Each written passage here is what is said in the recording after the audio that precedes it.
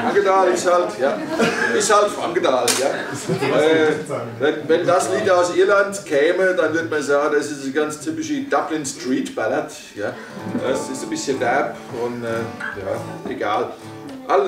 Alles Pelzer Volksgut, alte Pelzer gut, learned by native speakers.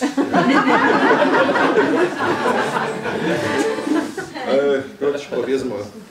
Man darf auch gern mitsingen. Es ist also ein Mitsing-Lied. Es ist ein Lied für einen Vorsänger und einen Chor, der dann der Refrain mitsingt. Ich bin der Karl von Frankedahl, jeder hat mich lieb. Ich bin bekannt im ganzen Land, man nennt mich Galerie.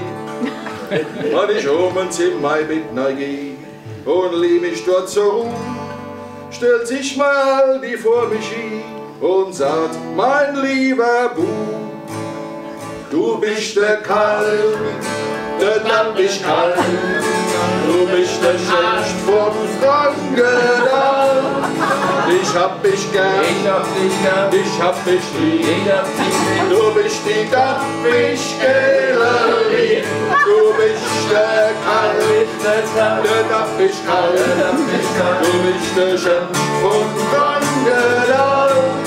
Ich hab dich gern, ich hab mich lieb, du bist die Damm-Galerie.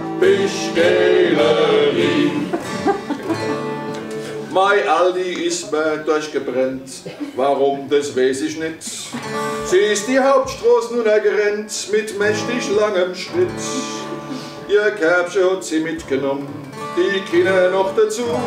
Da dreht sich das Luder noch mal rum und ruft mir auch noch zu. Adieu, mein Karl, du kannst mich mal, du warst der Schönst von Frankedahl. Ich hab dich gern, ich hab dich lieb, du bist die Damm-Galerie. Adieu, mein Karl, du kannst mich mal, du bist der Schönst von Frankedahl. Ich hab dich gern, ich hab dich lieb, du bist die Damm-Galerie. Und wenn ich morgen gestorben bin und von der Welt bin weg, dann trat mich zu mein Friedhof hin und schmeißt mich zu mit Dreck. Dann hat die Uzerei eendt und ich hab dann mein Ruh. Dann stellt man noch ein Grabstein hin und schreibt den Spruch dazu. Da leit der Karl, der Damm ist Karl, es war der Schönst von Frankedahl. Den hatte man gern, den hatte man lieb, es war die Damm-Galerie. Da leit der Karl, der Damm ist Karl, es war der Schönst von Frankedahl.